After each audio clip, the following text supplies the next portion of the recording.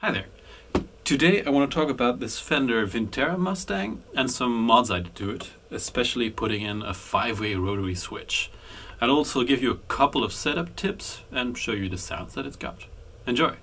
So, this is a Fender Vintera Mustang made in Mexico and very nicely made, I must say. Everything fits well together, the body is nice and lightweight, the neck profile is lovely, the paint job is excellent. I like the tuners, they're Gotos, they're very good. The fretwork is good. I would have preferred on the body a forearm contour and a belly cut, but okay, the first Mustangs didn't have that. I don't quite like the radiusing of the body, I think it's a bit crude, but it's not super important. The vibrato is good, the electronics are good, and the control panel, I think it looks a little fatter than the originals, but I mean, not super important. Now, I bought this guitar knowing that the bridge pickup was broken, so the first thing I did was ask Q Pickups from Croatia for a set of hand-wound pickups. It's a super nice guy and he'll guide you through the whole process. I wanted the pickups to sound like a 78 Mustang and he did a perfect job on that. So I put these new pickups in. And then what I wanted was to add a series sound, like the two pickups in series, so you get a fatter humbucking sound on top of the 4 classic Mustang sounds. The classic Mustang sounds are the neck pickup, then both pickups in parallel, both pickups in parallel but out of phase, and then just the bridge pickup. Normally you use the sliding switches that would sit here to select those sounds. I find those switches reasonably fiddly, and I didn't manage to figure out a way how to add my series sound to the existing sounds with just those switches, which is why I took them out. I also took the tone pot out because I don't like tone pots in Fender style guitars, and that freed up this spot to put a rotary switch there. So you'd need a 5-throw, 4-pole rotary switch. Those are slightly too large to fit in the control cavities, so I had to route that out a little bit, but it still fits underneath the control plate. I'll show you how the wiring works. This is a crude drawing of one of these 5-way switches. The knob is pointing away from us in the drawing, and it's built up in 2 levels. There are 4 poles, A, B, C, and D, and each one has 5 associated connector points. The poles are always connected to the circuit, and then based on the position of your switch, the poles will be connected to whatever is connected to 1, 2, 3, 4, or 5. So how do we wire this up?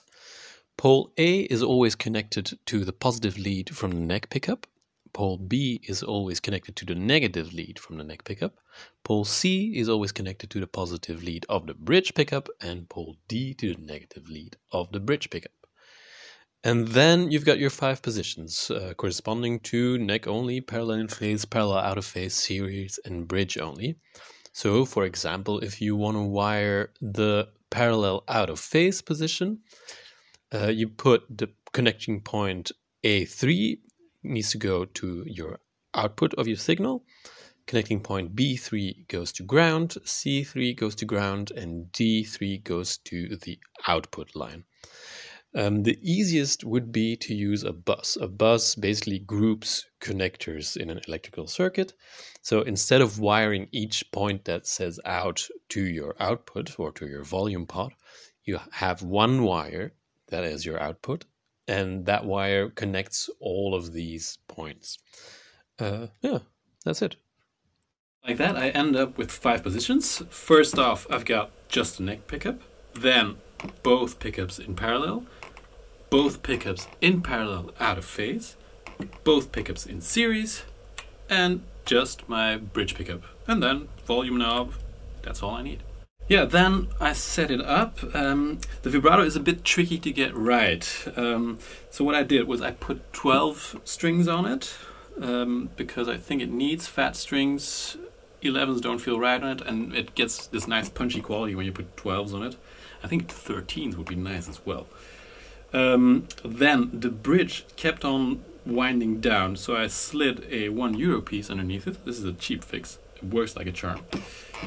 And then on the vibrato itself, on the back of it, you've got springs that hold it, and you can shift the positions of these springs to make them shorter or longer and to vary the pull these have. I set those so that there's more pull on the bass strings and less on the treble strings, which in the end I think gives a more equal pull over all the strings. And then I wound this cigar, as it's called, down almost completely, just so that the strings don't touch when you look between the tailpiece and the bridge plate. And that way it is no floating vibrato anymore, but it still goes down perfectly. I felt that it added sustain, it added quality in the tone that I didn't have before that, and it's much more stable now. You can go crazy on this vibrato and it will just stay in tune. It's very nice. And that's it for setup tips. The last thing I did was fill the holes that were left when I took out the switches here. The screw holes, I filled them with nail polish in gold and glitter. Looks fab.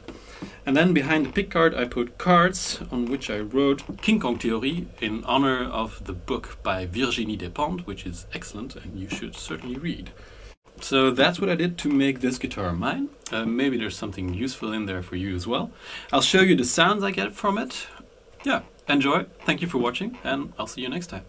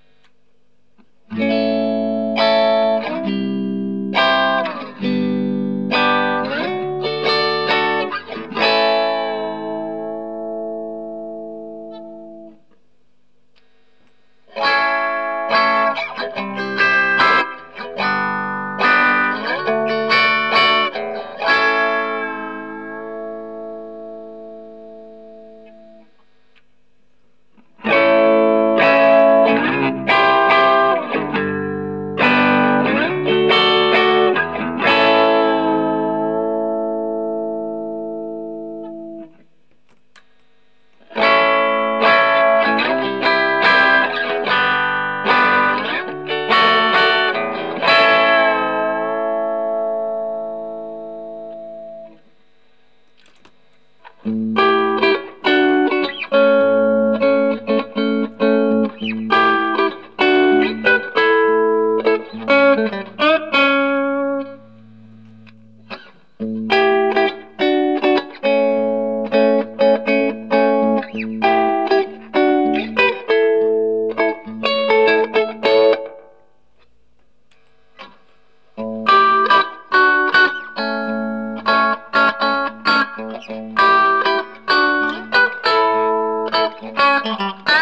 you.